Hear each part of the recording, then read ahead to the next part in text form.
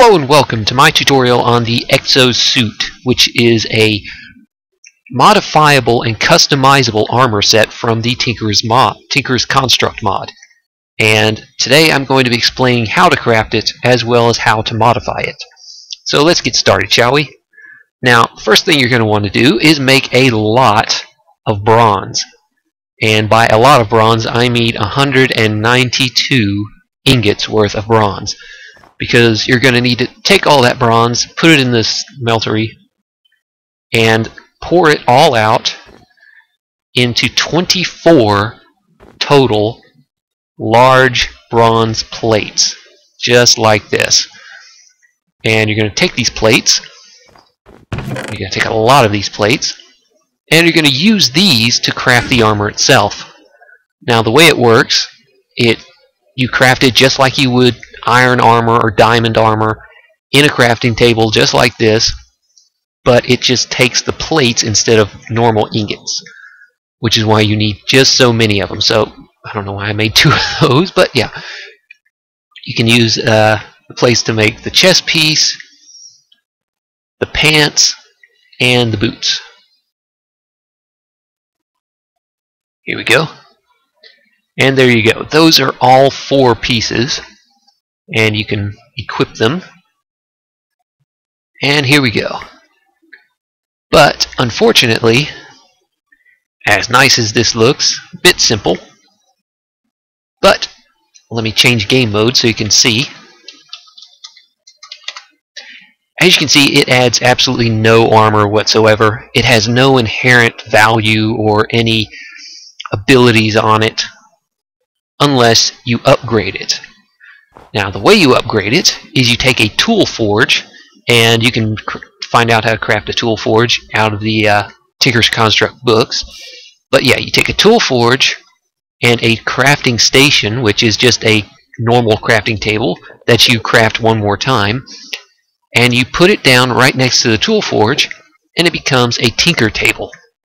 Now you can take parts, any of the 4 pieces, the boots, the legs, the chest, the head, and you can add certain modifiers to them. Now each piece starts with 30 modifier slots, and each type of modification will eat into those modification slots, such as gold. Gold adds knockback resistance, and each bar of gold will add 1% knockback resistance, and each bar will eat into 2 modification slots. So, as you can see, 1 bar leaves you with 28 slots left and adds 1%. Now you can use blocks of gold, and it will take up 10, leave you with 10 more, giving you 10%. And you can fill in the rest with single ingots to give you a total of 15. Now, once you have it maxed out and all of it's done, you've used up all your slots, you can't add anything else. But you can mix and match various types of modifications on this. So if you only have 10% knockback resistance, you'll still have 10 more slots. You can add one of the other modifications to it. So you can have more than just one type of modification on each piece of armor, but it will mean you won't be able to max out the particular effect of that. So 15% knockback resistance on one piece of armor is nice, but as I said, the basic armor has absolutely no armor value, and I will be getting to that in a moment. Now, another modification you can add is diamond. A single diamond block added to an armor piece will give you 45% attack damage, which is 45% of whatever weapon you're using. Now this can be very good if you're using a high damage weapon, but if you're using a low damage weapon, an iron sword or whatever, it will just add 45% extra damage for that, which in all honesty is not all that much. Now you can put 45% a block of diamond on each piece of this armor, and it will stack. So you can have 45% on your goggles, 45% on your chest piece, legs, all that, and it will stack with each other. So with a diamond sword and 45% on each of your armor pieces, you will be swinging for 20 damage per swing, roughly, give or take. But it does mean it will eat into all of your modification slots, and this one block of diamond takes 27 modifier slots, which is a lot of modifier slots, and doesn't really leave much room for anything else. So you'll be swinging for a lot of damage, but you won't be able to survive very many hits. So yeah, that's something to consider. Now, another modifier is the slime modifier, which is 1 congealed green slime, 1 blue slime, and gas tier.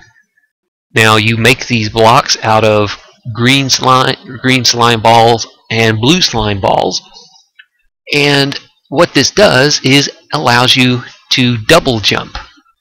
Now you can have this up to 4 times, and what this means is the double jump. Let me just craft it, and you can do this up to 3 times. Triple jump and the quadruple jump. Now that's the maximum you can have on this, and it can only be used on the boots. And allow me to show you what it does. Now, it doesn't increase your normal jump, as you can see, but it does allow you to, if you keep pressing space, increase the number of jumps you have. So you can double, triple, and quadruple jump just like that. Bop, bop, bop, bop, bop. Which is very interesting and very nice. Now, another type of damage modifier is the quartz block damage modifier. And it 1 damage per 6. 1 damage per block of quartz.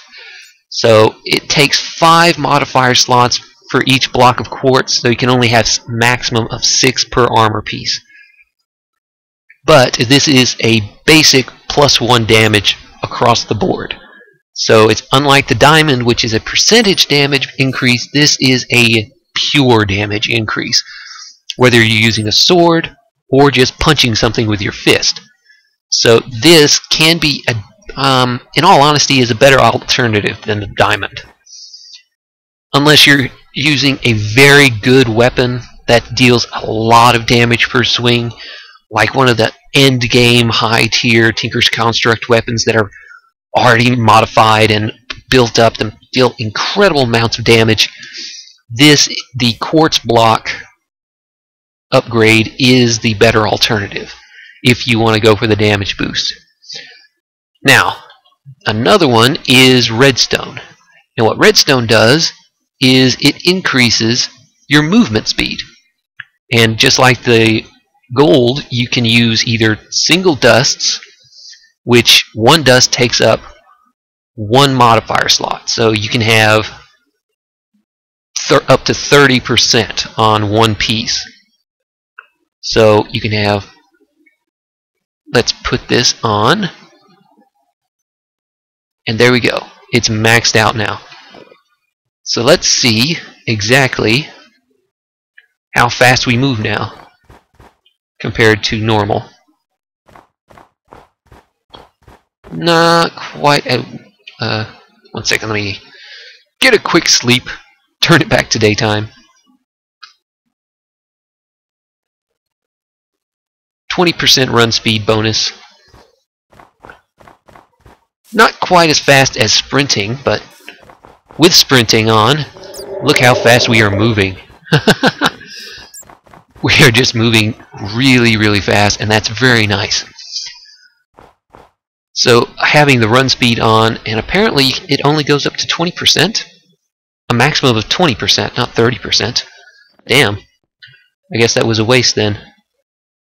So you can only have 20% redstone speed boost on 1 piece of armor. Which is kind of nice because that means you can have 10 extra modifier slots that you can save for something else. Okay. Now, another modifier slot is the iron plate. And what iron plates do is they actually add armor. And it takes each iron plate takes up 3 modifier slots. So you can add up to 10 plates worth. And what this will do is give you 20% protection. With a full 10 plates on there, it will give you 20% protection. What that means is it gives you 1/4 of your armor. So 2.5 armor value, as you can see down there. Now, that doesn't really sound like a lot, and quite frankly, it is not a lot. So in order to get the same value as you would, armor value as you would out of, say, diamond armor, you would have to put put iron plates on all 4 pieces and max them all out for a total of 80% damage reduction. So each piece maxed out with all iron plates would give you the same protection as diamond armor. But it would mean there would be no slots left over for any of the other upgrades. So yeah, it is pretty much your own personal preference if you want maximum armor or you want a bunch of extra movement speed or damage or all this other stuff. You really have to make your own choice. You can't just have massively overprotective armor with the damage boosts and the knockback resistance and all that kind of stuff. You can't have everything. So you really do have to make your choice, and you have to choose what you want it to be. Now, the last upgrade is the heart canister upgrade. And the heart canister is crafted using a miniature red heart, a necrotic bone you get off of wither skeletons out of the nether, an empty canister which you make with some aluminum ingots, and a jeweled apple, which is just 4 diamonds around an apple. And what this does is it adds +2 maximum health. And what that means is it will give you an extra heart, 1 extra heart worth of health. Now, this uses up 6 modifier slots, which means you can have up to 5 on a single piece of armor.